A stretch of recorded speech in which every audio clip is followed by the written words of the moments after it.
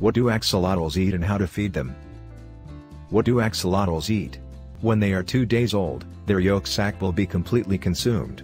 Baby axolotls will then hunt on anything that moves in the water they can swallow, like microworms, BBS, baby brine shrimp, Daphnia, mosquito larvae and some underwater bugs. As adults, axolotls are also fed with, live or frozen, blackworms, bloodworms, mealworms, and pellets. Crustaceans and insects such as shrimp, prawns. Tuna and lean chicken or beef as treats and even small freshwater fish like guppies, white cloud minnows and endlers. In the wild, axolotls eat almost everything that passes in front of them and can swallow it, small fish, freshwater insects, small shrimps and even other axolotls.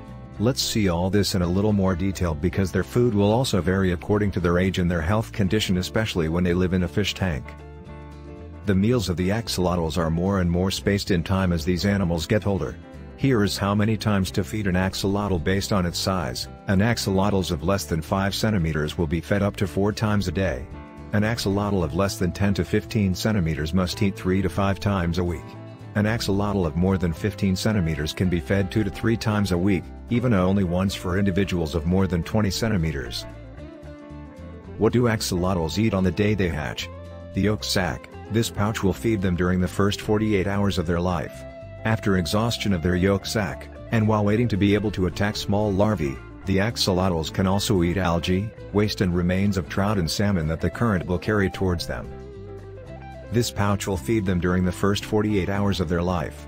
After exhaustion of their yolk sac, and while waiting to be able to attack small larvae, the axolotls can also eat algae, waste and remains of trout and salmon that the current will carry towards them. What do axolotl larvae eat after they have exhausted their yolk sac and during their first month? But from the 3rd day of their hatching, the axolotl larvae or baby axolotls will start to hunt if they are in their natural environment or will be fed with freshwater insects that they can swallow. The most commonly used are the Artemia nauplius.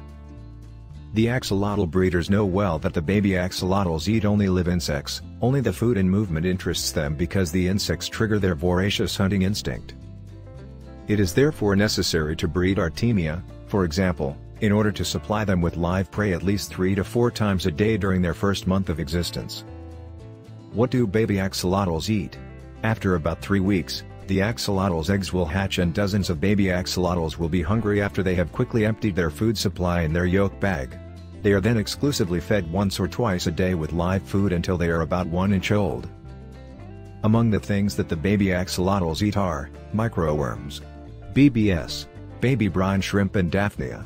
You can then from the 2nd week of their life make a collection in water areas of some underwater bugs, mosquito larvae, white worms.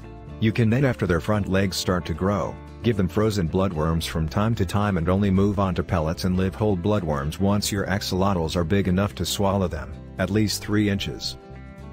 What do axolotls eat from their 2nd month on? So, what do a young axolotl eat? This is the time to start feeding your little axolotls with mudworms, which should now reach a little more than 2 centimeters. The front legs will start to emerge as well. You can also start to introduce small pellets to your small axolotls. These pellets are usually rich and complete and it's composed of fish, shrimp, natural fibers and vitamin supplements. I recommend Hikari Tropical. You can also use aqua and shrimp pellets fish food. Try to crumble them into small balls that will not exceed 1 millimeter so that the small axolotls can swallow them easily. Can axolotls be given pellets as food? You will continue to feed them until they reach 4 to 5 centimeters and then you will start feeding them small pieces of freshwater fish such as trout and perch, fresh or frozen. Be careful to remove the bones.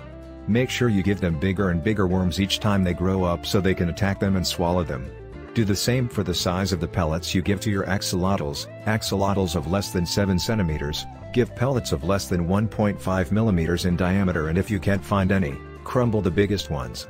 Axolotls of less than 15 centimeters, give pellets of size M of 3 millimeters. Adult axolotls over 18 centimeters, give XL size pellets over 4 millimeters in diameter. Small live fish to feed your axolotl, fed with small fishes. Axolotls can also be fed occasionally with small live fish, freshwater fish of course. You can make a small breeding in another aquarium just to feed your axolotls. If not, you can find them in pet stores I think.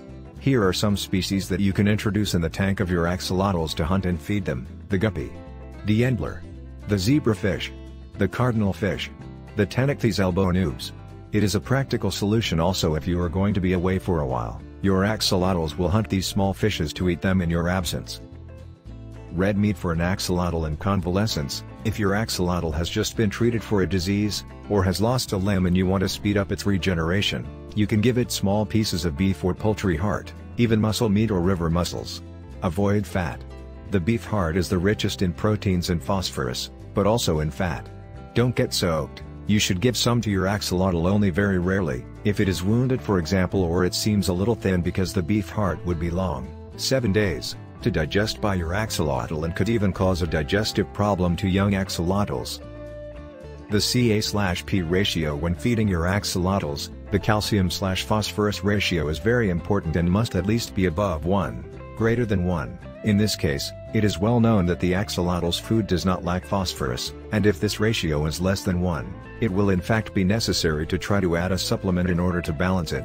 Earthworms are the best choice in this table, followed by bloodworms. Let's wrap this up. If you have access to a freshwater stream that is not polluted, know that you can always bring treats to your axolotl, such as small fish, fry, insect larvae, tadpoles, worms, small shrimp and other small freshwater crustaceans. If not, the food for axolotls is available in pet stores, especially earthworms and pellets. You can buy for him live food types like night crawlers, black or white worms, live Daphnia, live brine shrimp and ghost shrimp. Or frozen food types like frozen bloodworms and frozen brine shrimp. And finally, pellet food types like salmon pellet. That's all for this video. Don't forget to subscribe. Thanks for watching. See you in the next video and on my blog familypet.com. Bye.